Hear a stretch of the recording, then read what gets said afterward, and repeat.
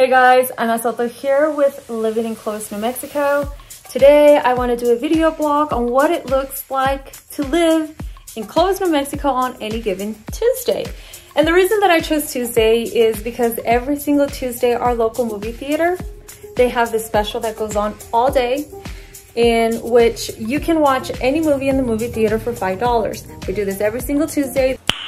Nice. They've done this for many, many years. And I want to bring y'all with me so that y'all can get to know Clovis just a little bit better. I'll be taking my jean jacket with me, make it very casual.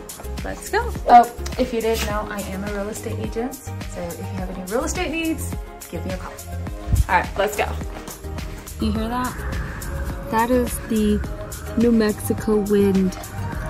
You ready to move to Clovis and have fun?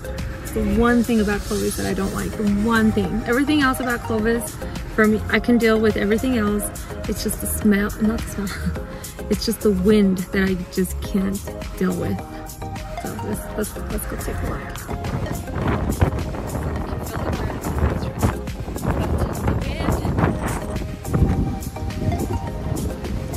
You ready to experience the Clovis, New Mexico wind? We are.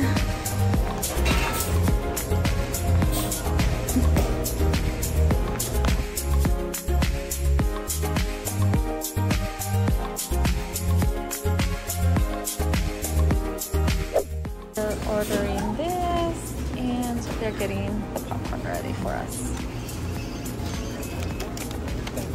First, we have to add butter.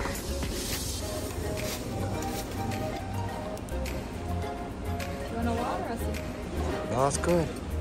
We were gonna see Scream, but instead, since we didn't make it on time, we're gonna watch this movie, Dungeons and Dragons. With Sophia's magic expunged of heresy. And to the Emerald Enclave, he granted formal protection. So, I entered the wrong movie theater.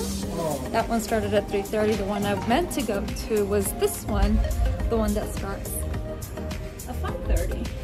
So, oops, now I missed the beginning and I didn't want to miss the beginning, but that's okay.